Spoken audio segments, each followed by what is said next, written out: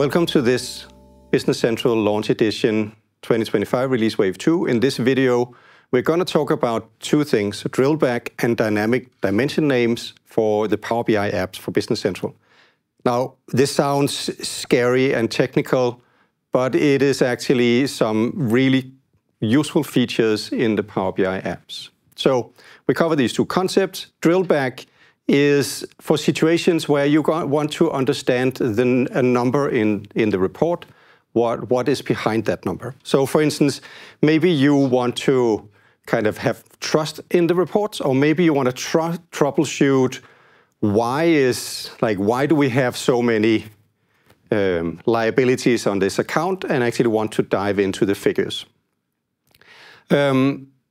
The other feature is dynamic dimension naming, and that is because dimensions is a very popular feature in Business Central. And in the previous Power BI apps, we only had the dimension codes and also only ability to filter on global dimension 1, 2, and 3. So the actual names were not present in Power BI. And we have solved that. So we're going to show you how you can you need to edit the reports, but then you can actually get both the names and also the proper fields of dimensions as filters in your Power BI reports. So let's dive in and first look at drill back. All right, so imagine you are a controller and you take a look at your liabilities. So here's the liability Power BI report. And here I have some accounts. For instance, this GL account 22100 has current liabilities of 105,831. Now remember that number, because what happens here is you can see in this matrix that I now have a link. And if I choose this link, this will open up a new Business Central tab, so I can still go back to where I was. And this opens up all the transactions behind that number. Remember the number? You remember that?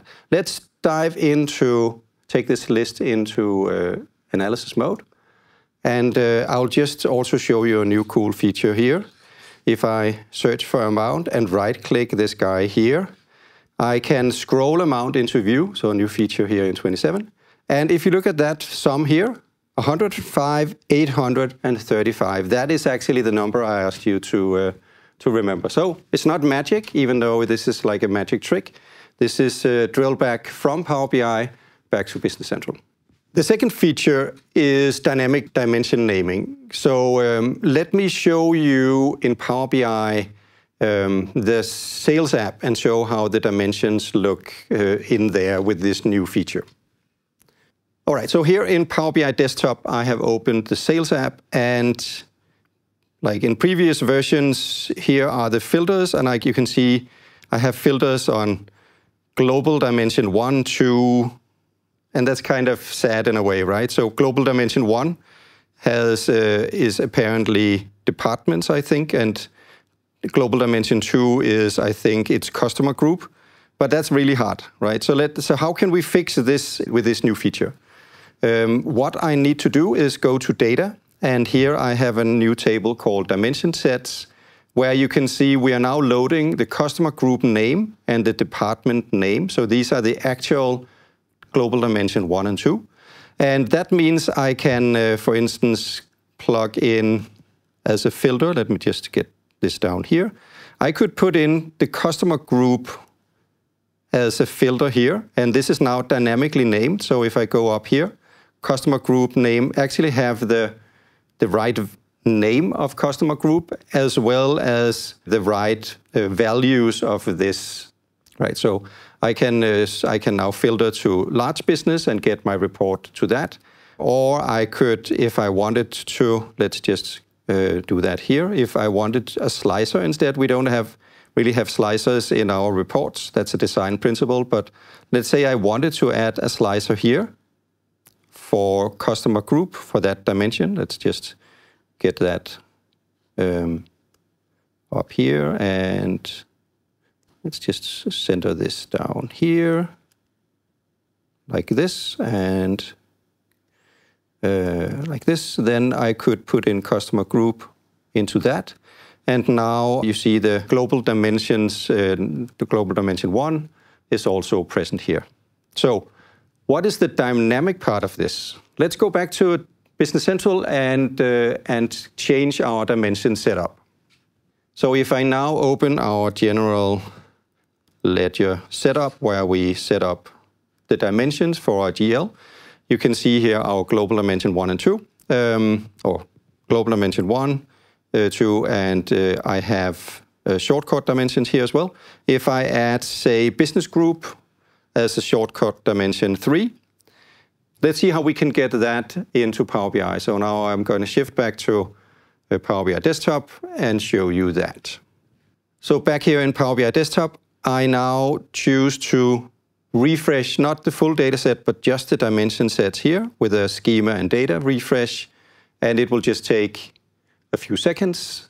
And let's see what happens. We are syncing, we are loading, and now we are almost done. So, working on it, and there we go. Now we have business group name as a new table here. That means I could actually take the business group here instead of the customer name, and then I could start using that as a filter if I had any data for business group there, right? So that's how dynamic dimensions work. Let's just go and wrap up, and we're done. If you want to know more about Power BI in Business Central or anything analytics, this is the AKA link you need to go to in our Learn documentation, aka.ms/BC Analytics. Remember to follow the product group here on LinkedIn.